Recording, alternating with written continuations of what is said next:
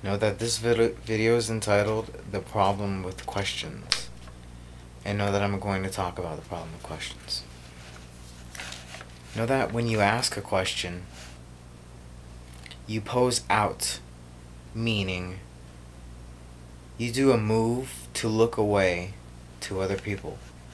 You do a move to look away with other people. For example, isn't there some sort of formula for that? It sounds like you're posing out to be super knowledgeable. And then you're posing out, meaning in a direction, on somebody, meaning you're leaving a spotlight on them. 2. You make someone have to man up and take it to their grave, the responsibility of being right or wrong, because they might think it's horrible to give wrong advice or wrong answers. Know that I personally do.